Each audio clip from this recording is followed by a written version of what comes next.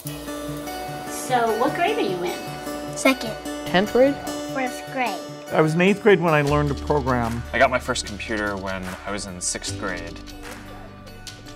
What gets me excited is being able to fix people's problems. You can express yourself, you can build things from an idea.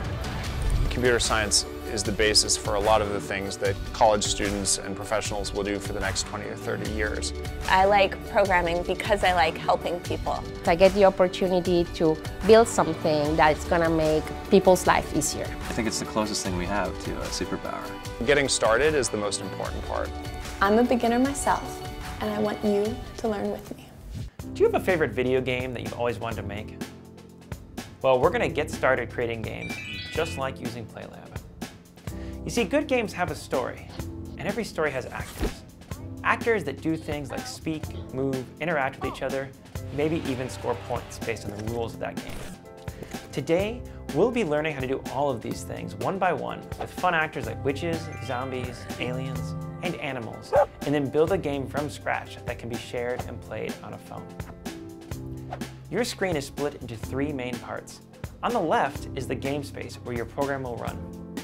The instructions for each level are written below. This middle area is the toolbox, and each of these blocks is a piece of code. The white space on the right is called the workspace, and this is where we'll build our program. To start off, you'll need to link your blocks to the orange when run block. Then you can link multiple blocks together by dragging them out until you see the yellow line, and then they'll snap together.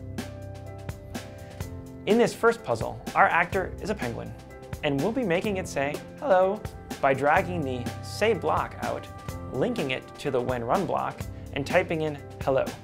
We can also make the penguin move by using the move right and move left blocks. Once you have your blocks in place, hit the run button to see what you programmed. Get started, and by the end, you'll be able to create your own game with all kinds of players that can interact, turn happy or sad, score points, throw fireballs, and even vanish each other. It's all up to you in the game you want to make.